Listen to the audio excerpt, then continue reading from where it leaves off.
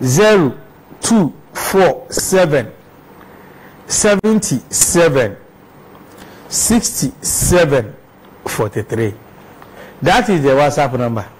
Inti ebeka sahwe ni enti ya adie ma mema ebe ma fon na ewie nsu amasebi emdie ma ema so o ma hinfie kese we hu adesunya ene ba beye better still who lab report bi anase se bi wa ko traska motis kan ase anase o pese wo how pese de ma meso a there's a way out obetimi ya WhatsApp woni WhatsApp ya obetimi sebi I voice me no wa send me o de fa sa na ma na WhatsApp no so sa na ma no 0247 77 6743.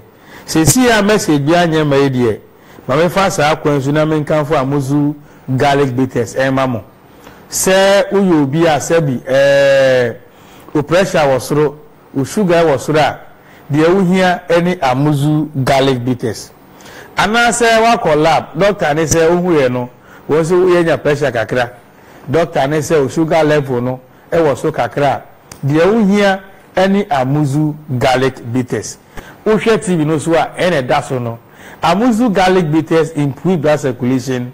Amuzu garlic bitters regulates urine flow. Amuzu garlic bitters reduces cholesterol. Amuzu garlic bitters controls high blood pressure.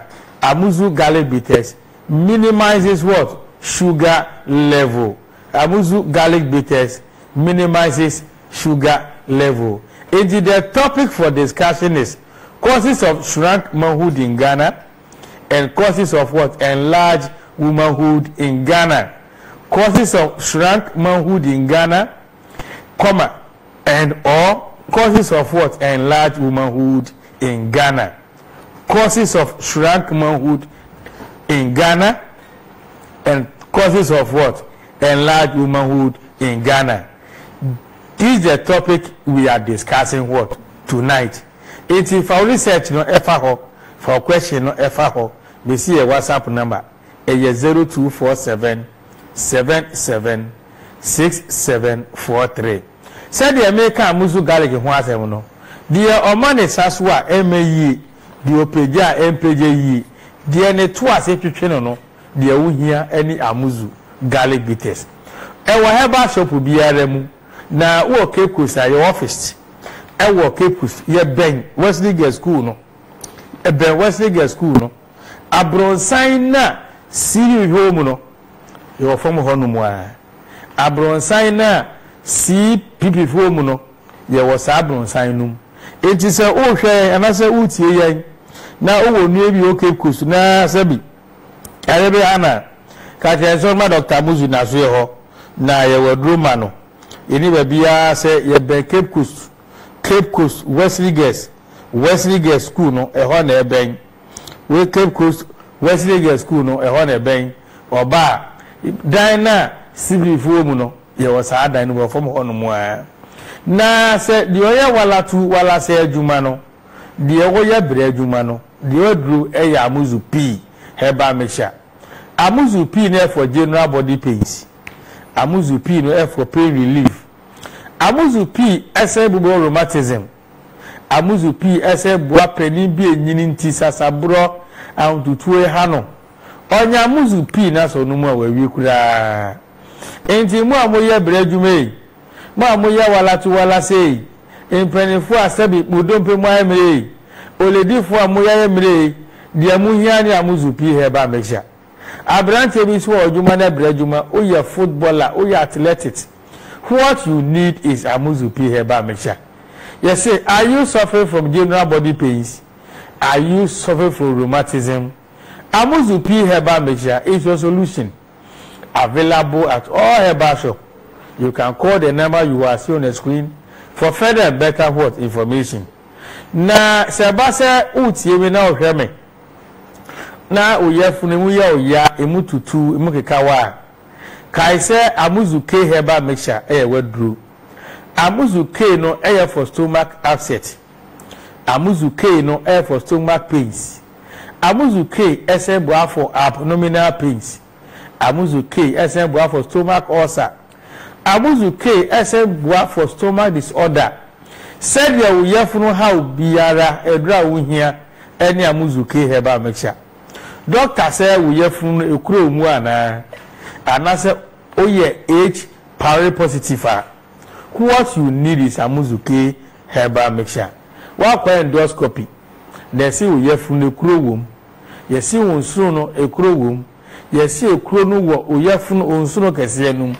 Ye see ekuro no wo nsuno kitwa enum so a Amuzu K herbal mixture ayese adwuma na de na ya situtu no de ne bo efro no de ne yem ewoso no de yebu bomu no Amuzu K herbal mixture waduru enti se wo efro how biara no waduru awuhia Amuzu K herbal mixture so wo hwe na so watermale a watermale target ho no ye ben Clinton restaurant o ko benye bi etu na se nye bi ato edi ye funu how biara enwadru eni Amuzu K herbal mixture na se ba se tontum na awie amonya malaria amoko no aduane a what you need is Amuzu herbal mixture.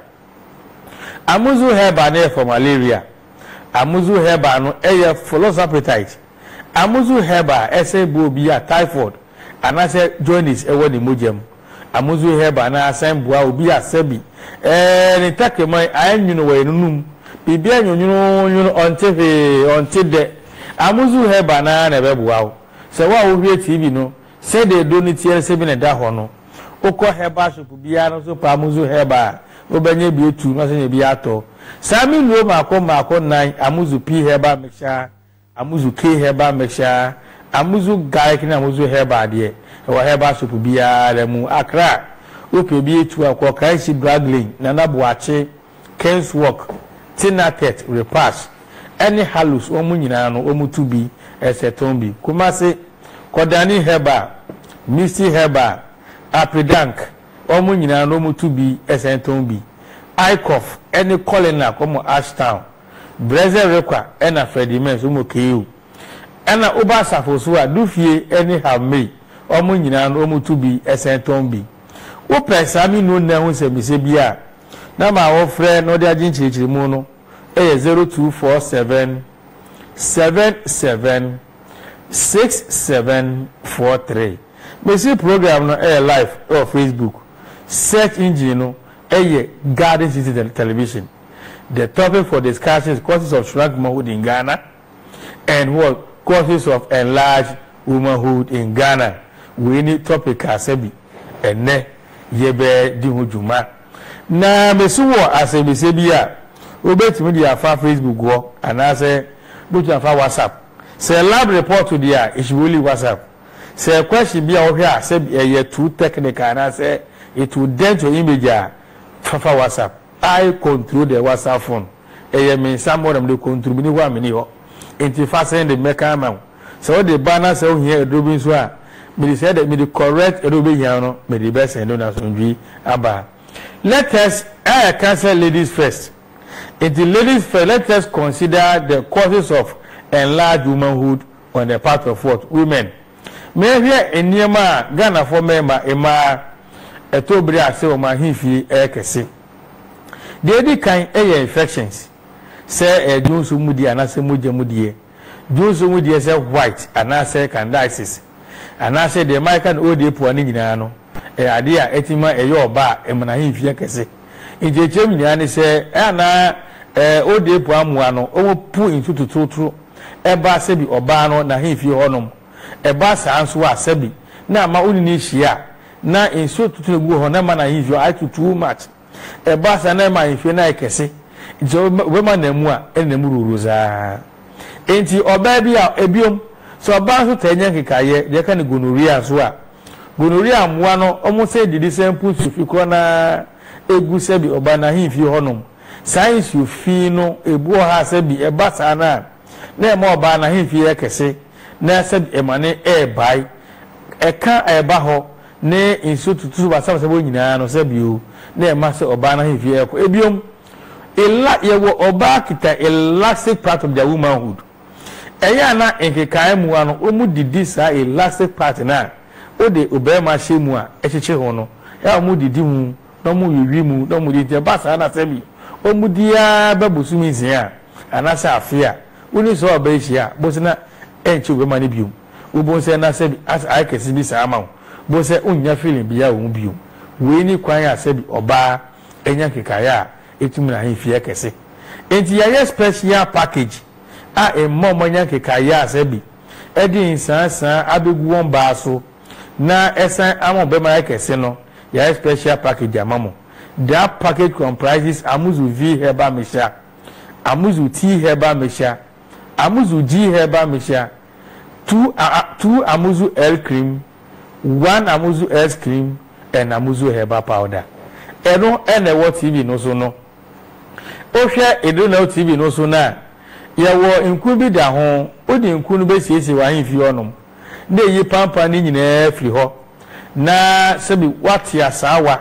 No di sebi odi a wodweri a no de wura wa himfi na gwasiesi yo kama na yi sebi saa efini nyina efiri honom na esam de kan ho de unya koku anase ti bia na odi afra na wanom. Amuzu V herbal mixture ene Amuzu T herbal mixture ne de ebe buawo na yi saa aha no efiri mu ebetu gunori anase ebetu surface na ase amaw ebetu odepu ano ase na dia sunjue ni adom e dia brew enti oba bi a o hwe GCTV anwumre a wonye kekaye for years ama se bi wa hihwe akesi kakra ama insansa gu ho a what you need is what you are seeing on the television. You can take a picture of it and you WhatsApp me. The number you are WhatsApping it is what you are seeing on the screen. The number is 0247 77 6743 0247 77 6743.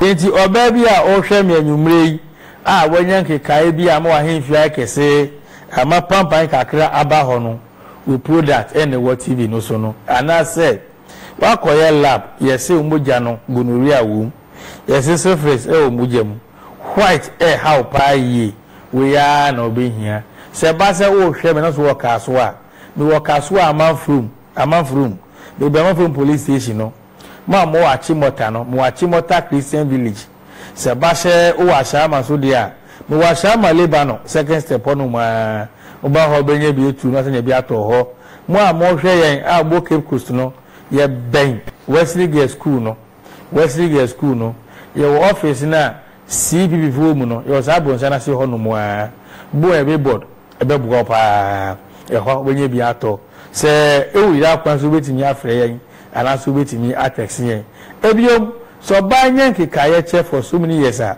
edure TV no so a kura ebe ona ma na wafa mo Cape Coast de na wo so no takwa de ho kufu bia wo de ho kaswa sunyane kumasi ho takwa de ashama techiman achimota temale Cape Coast the new branch in town no eno sinema ofa na wafre na yabo ne de asunji ne de abrel kai se oba sunyan kekaye che na so pen ho aduru anya. It can lead to what? Menstrual abnormal menstruation and menstrual cramps. Prolonged untreated infection on the part of women leads to what? Abnormal menstruation and what? Menstrual cramps. Ye can abnormal menstruation is say or baby ebu nisa 3 times in a month. So baby ebu nisa twice a month. So babu nisa se bina oti ya not so.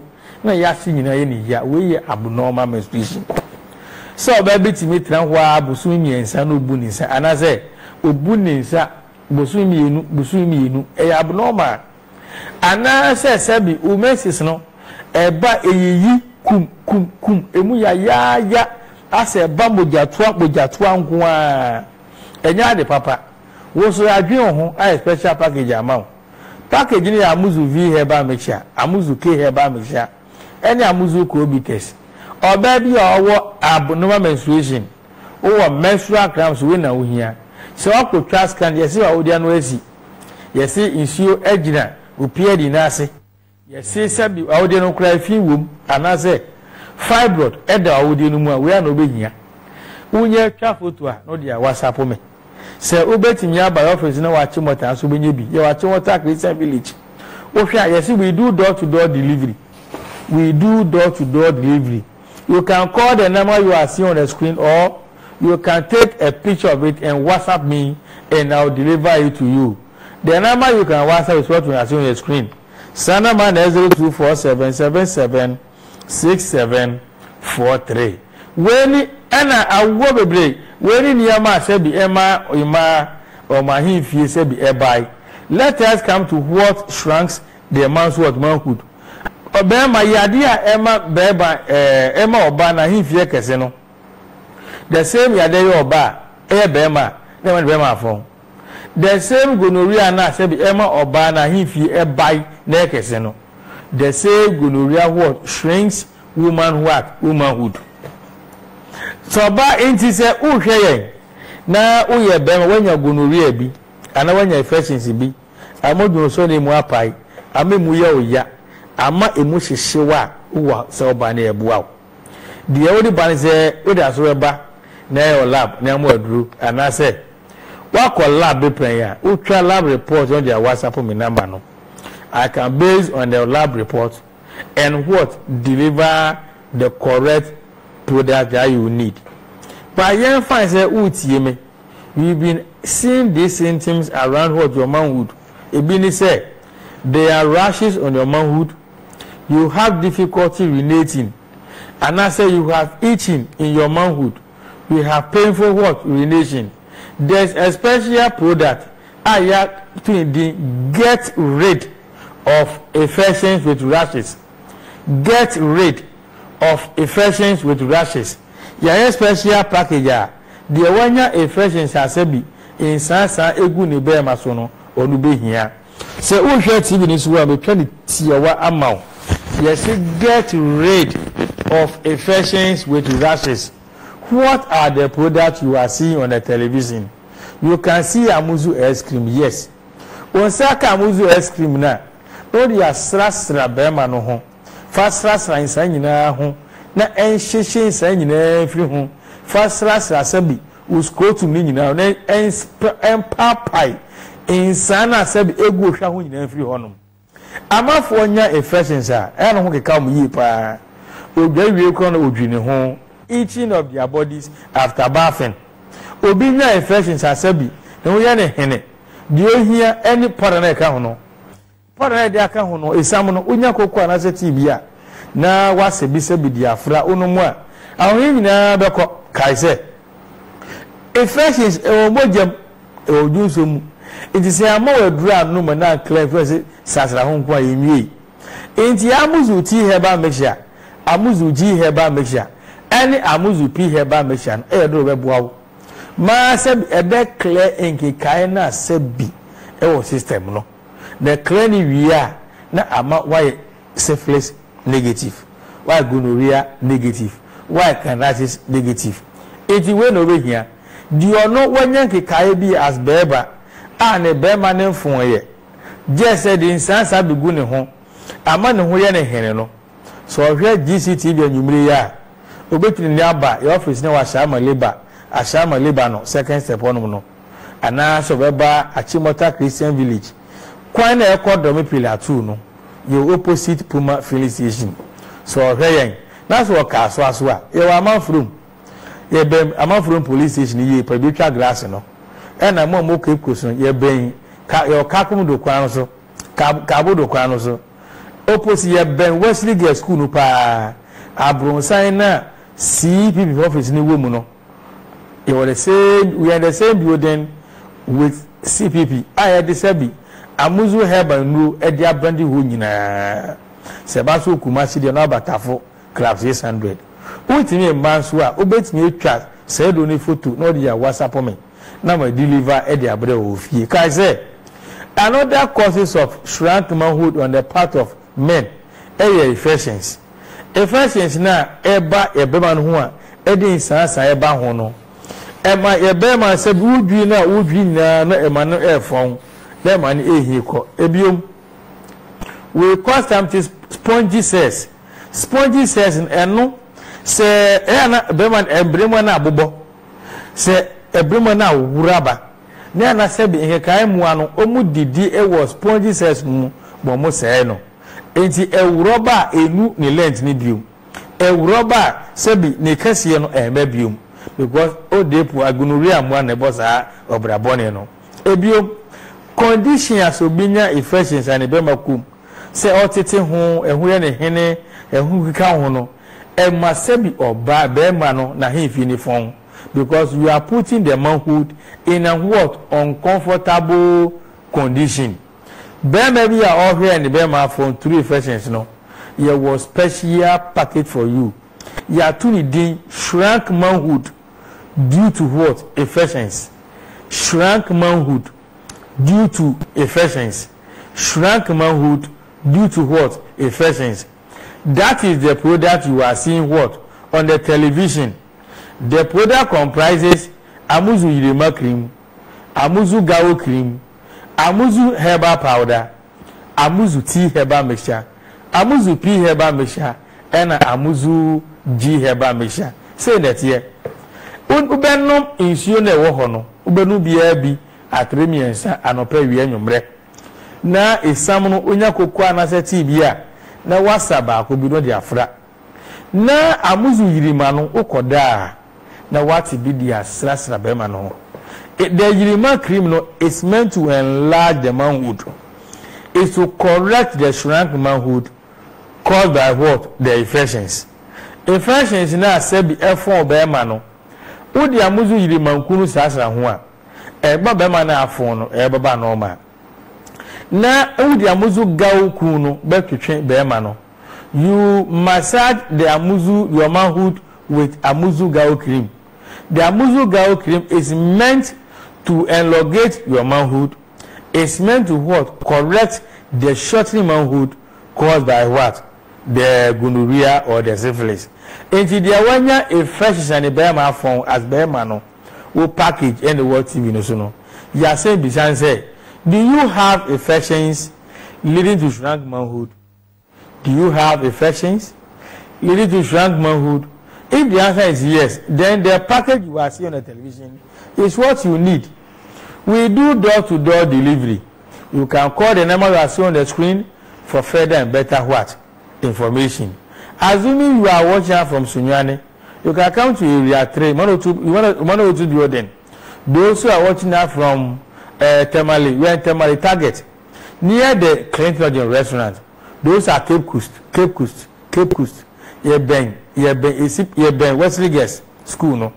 We are in the same building with CPP. Abosai, we are from one. You can pick the nearest branch you have number, and you can call for further and better what? Enquiry or for further and better information. Now, another causes of shrunk manhood on the part of men,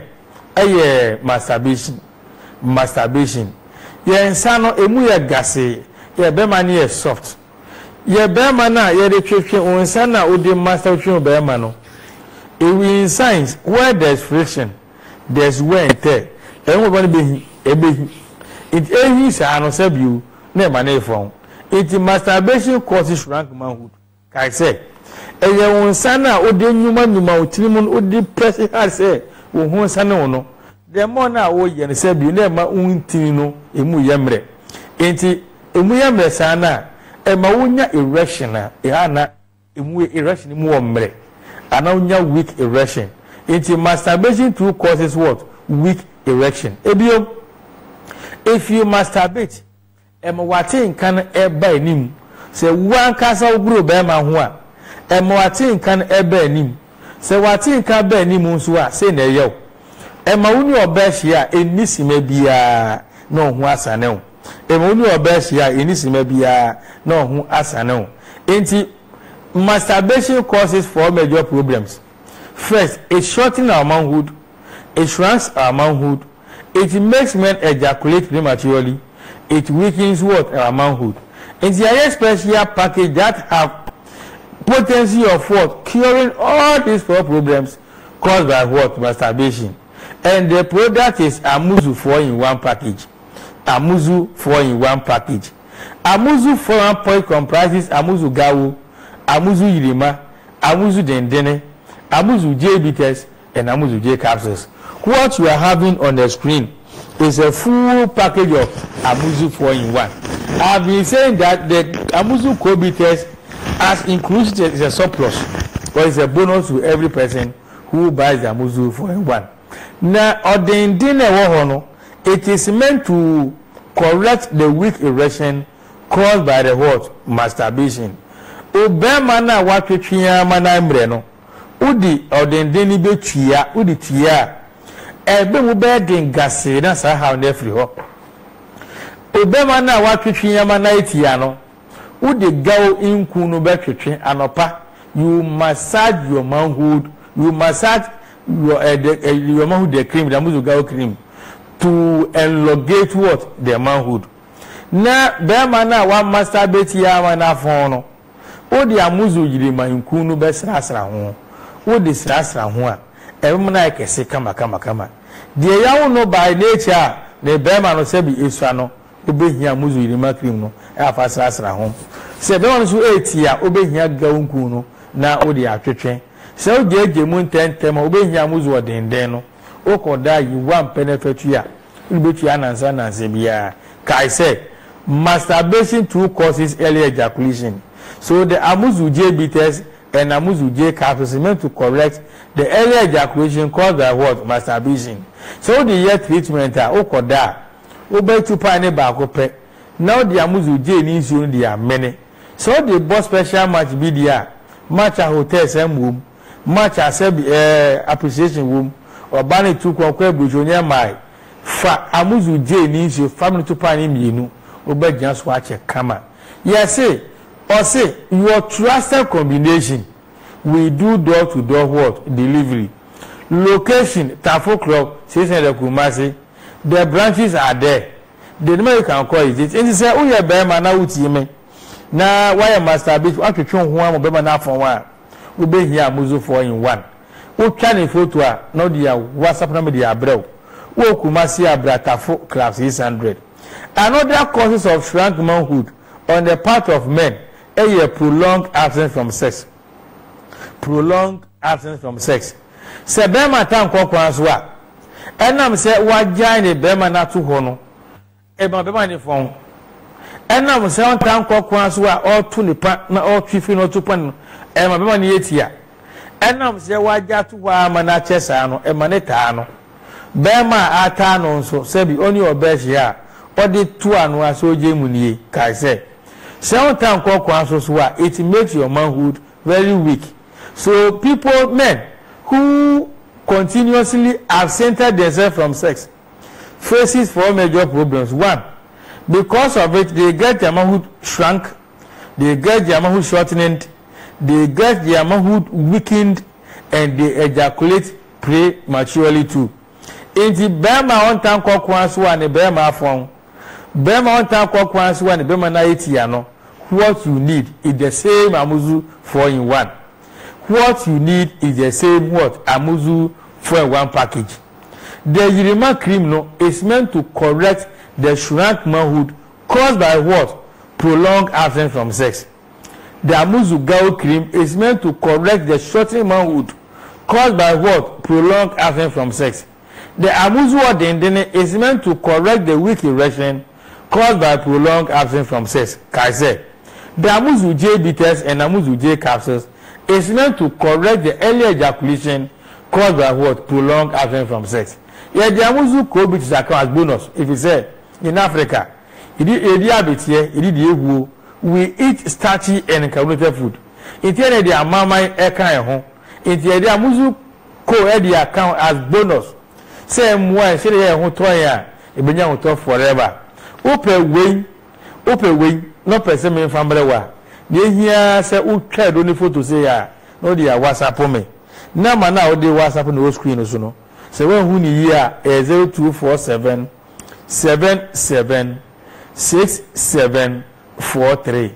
Obetimi afa na say bu dia breme na e dia bro ofie. In fact, we have been identifying some form of weakness in Ghana. Unique akra. Ebinumu enya efficiency be for years ma ama ne be ma semos wate enti uye be ma na wanya efficiency which has caused you sexually weaker, we have a special package for you. Weak erection and early ejaculation due to what? Infections. That is how we have what? Authorize it. Yes, sir. Obi asebi na ebe mu emre ojeje mu tentem enam enkikaye ntino your special package amount. There two need say weak erection and early ejaculation due to what? Infections. Unya gonorrhea bi, unya syphilis bi, unya UTI bi, unya wiye no ana unya ye no amu ahoden so ate ama ahoden nim amu jeje mu tentem a ye was special package amount. The package comprises Amuzu G herbal mixture, Amuzu G herbal mixture, Amuzu T herbal mixture, Amuzu P herbal mixture, and Amuzu Odendene. Whenever Buano Saha no, a free hole. Now, Sebasa, oh, here, and as a wood here. Now, was severe waist pains. Uya wala tu, uya wala se Juma. Ama wanya sisi yadia. Ama wahwa den call for more. O package no TV no so no. Yes, waist pains and pass, leading to what? Leading to weak erection and early ejaculation is cured one time with this word combination.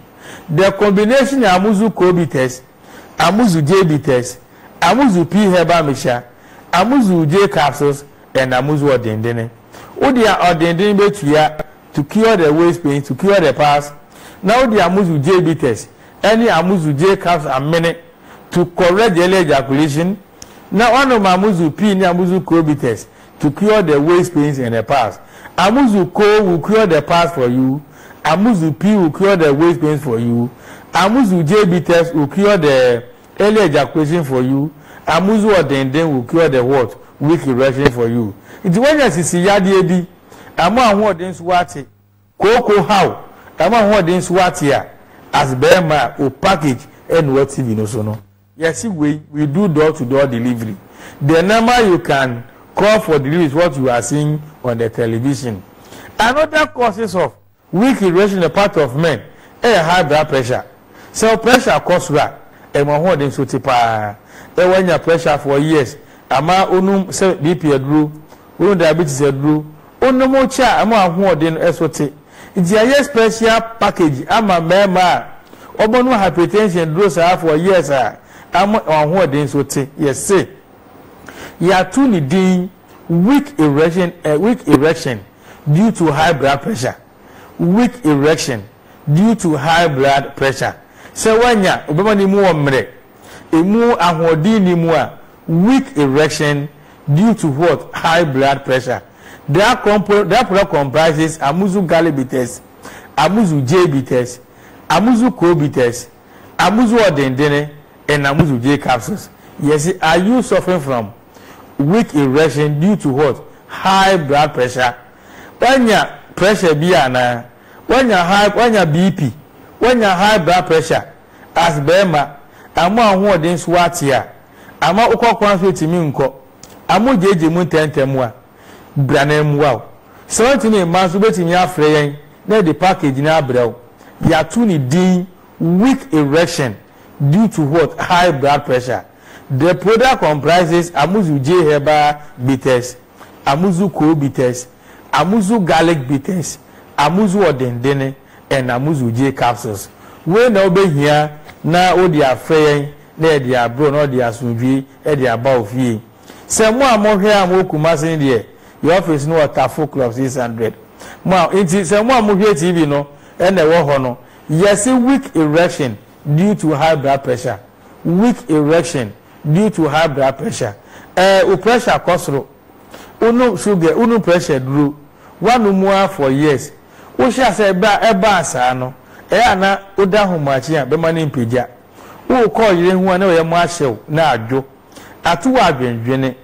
Say opa, ubeti by office near Washama Libano no near Ramano. Uoka so asubeti me abaka so amanfum Iron City. Uwa chimota so wa chimota Christian village. Utimi mmaso na phone camera wo mu a. Ubeti etwa ne photo di ato ho. Ubeti mi aso obi na beji abrew anase. Ubeti mi aba branch bi e ben onu abeje. Ubeti mi afre yenso na e di abrew. Say netie. O ha be na how. ma ware a che 5 years na ekoi wo yire onye mu mpo kan pese bi wa fefu mo ko twa scan no yesi oba no how be ni yam ba bi wura nhu su nye yesi bi no low sperm count doctor say bra me boawo ana say stroke na eyew ayew fa wonante nante amade bia se bu nante na wo chia bi wo stroke edru pa enye pennis nkwa na meye oba me boawo be mo wanya prostate enlargement odun so ayemba don so ana bia kam ana say wo chimo pa nsaba so a pa me boawo me mu edru benom asesa ho nya be free ho oba tan ya obasum da basa die etwe ha no die was spiritual marriage no wo balak no ubehia amuzu spiritual soup amuzu spiritual soup no ebuaw me pam hu fi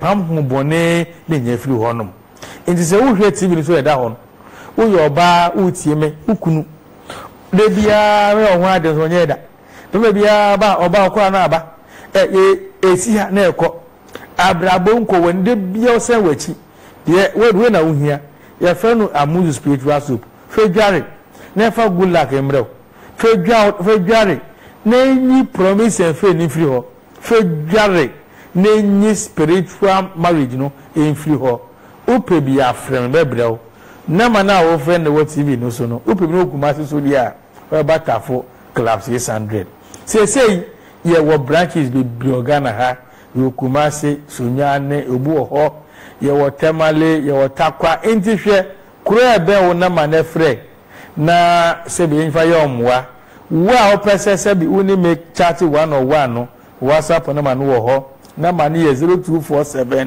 776743 eye adwuma from Monday to Monday and I say from Monday to Sunday and I say from Tuesday to Tuesday they be a year juma anopa no so ni ase juma ase a year juma ko pe nyumre nuru ne fa 7 o'clock a.m. to 5 o'clock 5:30 p.m. we do door to door delivery too, so just pick the branch that you are closer to and call for further and better what clarification. The American they try to nyina ani say be mati ase a the be manwu Dr Amuzu Herbal Clinic Mauji, your friend is still do contractor. First, Dr Amuzu, your friend is 3 seconds man. The global pennis doctor. That's ene ebesheshia nyakopon onka nyina ye ho. Shalom. Wajisu. Peace. Bye bye. You do contractor.